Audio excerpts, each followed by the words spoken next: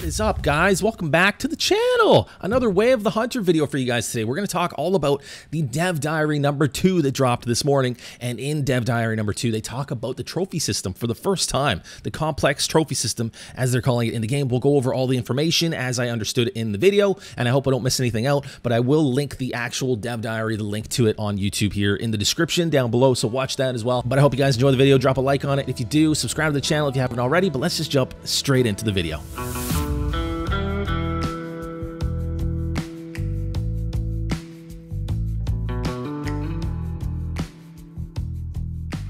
Alright, so the trophy system. So this Dev Diary was really cool, and I really wanted to make a video on it after I watched it, and I'll try to explain this as best I can. I hope I don't mess anything up, but the way I understood it, so they start the Dev Diary talking about how they decided on how they were going to pick, you know, how the trophy system was going to work in the game, and basically they had to decide between, do we use the Boone and Crockett system from America, or do we use, you know, the European system?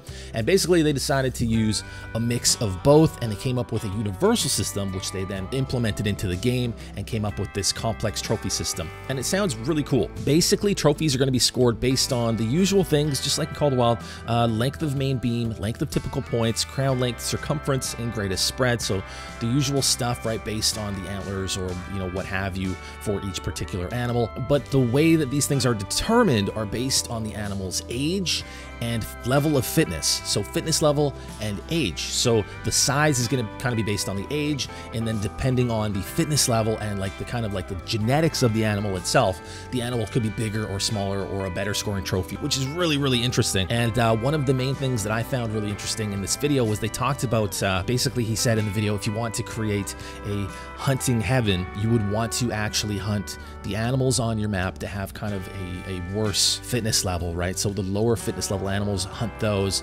and keep the ones with the better genetics, and then that will form a better population of that particular animal on your map. So basically, you know, hunt the ones with the worst genetics, keep the ones with the better genetics, and that will actually make it so that the population of that species is, you know, has better genetics, and you'll maybe spawn better animals on your map with better genetics, higher scoring animals, which is really interesting. He also talked about, you know, he went into detail about the red deer and the color palette on the antlers can be, you know, more or less detailed. The chipped white tips on the antlers can be more or less prevalent, and that could potentially affect the scores as well. Pearling on the roe deer antlers. So yeah, really interesting stuff. They're clearly putting a lot of work into this to try to make this the most like realistic hunting experience, and it looks very promising, and the potential looks just huge. You know, if we go back and look at like the first early screenshots of the game and the earliest videos of the game, you can see that they've done a ton of work both graphically and like on this trophy system. They're also now partnered with Remington as well as Steyr Arms. A lot of really exciting stuff happening. The game releases August 16th on Xbox Series X and S, as well as PS5 and PC. You can go and pre-order it now. But yeah, that's pretty much all I want to talk about. Thank you guys so much for watching. Remember to go watch the Dev Diary itself as well. The link will be down in the description. Drop a like on the video if you enjoyed it. Subscribe to the channel if you haven't already. And as always, I will see you guys in the next one.